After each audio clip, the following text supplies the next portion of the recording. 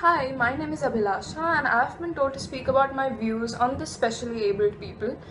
Where to start?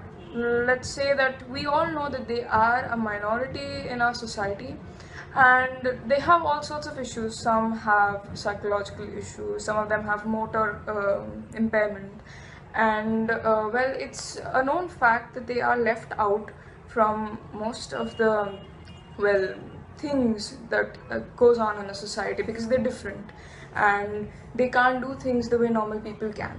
And there are government policies and economic policies and educational facilities for them as a separate people, but what happens is that not all of them are able to get to those things and not all of them are enjoying the benefits that they should.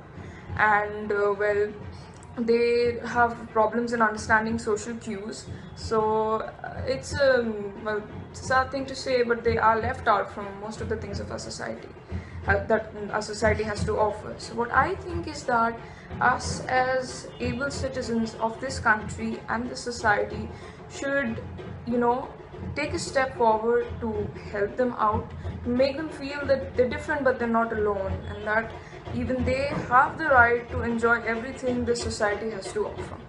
Thank you.